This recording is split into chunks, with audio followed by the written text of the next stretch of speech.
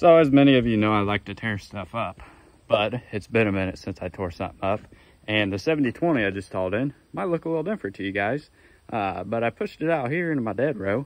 And yeah, I might have backed it over one of my brand new shelves, which kind of sad because that shelf cost me 300 bucks. But kind of a blessing too, because these shelves are junk. Don't buy Menards shelves. Go to Kramer or something and get you wood and build your own shelves, because these, yeah, that's what they look like when you're done with them after putting tractor parts on them. So guess this goes in the scrap now.